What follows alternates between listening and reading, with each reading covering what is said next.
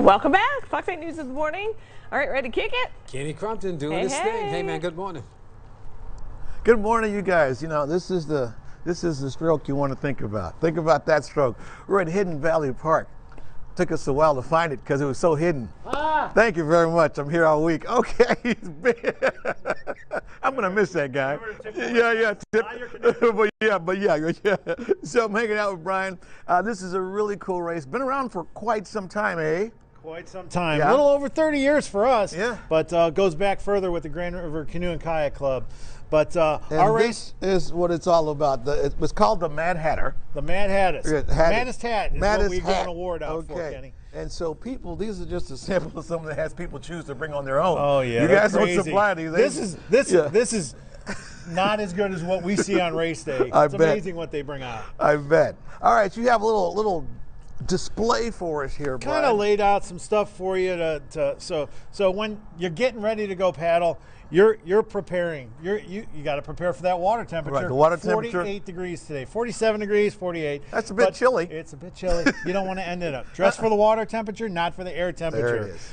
Okay. Make sure you have your base layers. I usually go with like some fleece line stuff. Then I put a shirt on. Then I'll go for a wetsuit. Okay.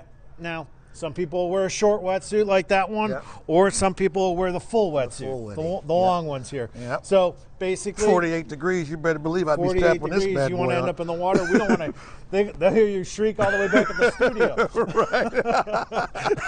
Right. Okay. We want to go even further. Some folks will come out with a dry suit on. Now it's not required, but you'll see people out there in every type of material. Yeah, stay away from cotton if you're coming out. Yeah, if Cotton's you know your body temp, if you're a freeze baby like me, you know, do what you got to do. That's right. That's beautiful. Right. And the last thing we always put on, what is it? Come on.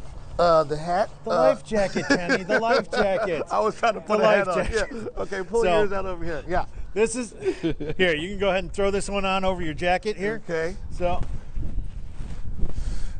always got to wear your life jacket. This is a life jacket mandatory race. Right. Okay, we make sure that people are wearing life jackets from start line all the way to the finish line. Keep it safe. Keep them on the river. Glad I tried this both on. of us ate too much over the winter. Glad I tried it on before the lifetime.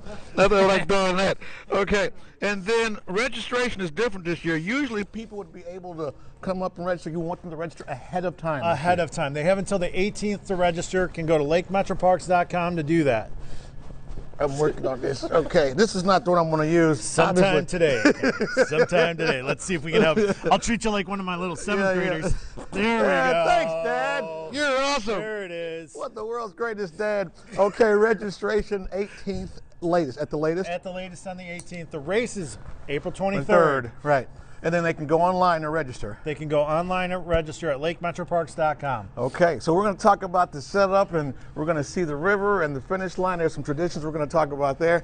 Now that I finally made it into I can't breathe. Can't breathe. We're so warm. All right, back to you guys in the studio. You should have used the wetsuit first, then you maybe could have zipped that up. Yeah. Needed Christy's wetsuit, exactly. Yeah. After 3 kids, that's my new swimsuit. So. Thanks, Kenny.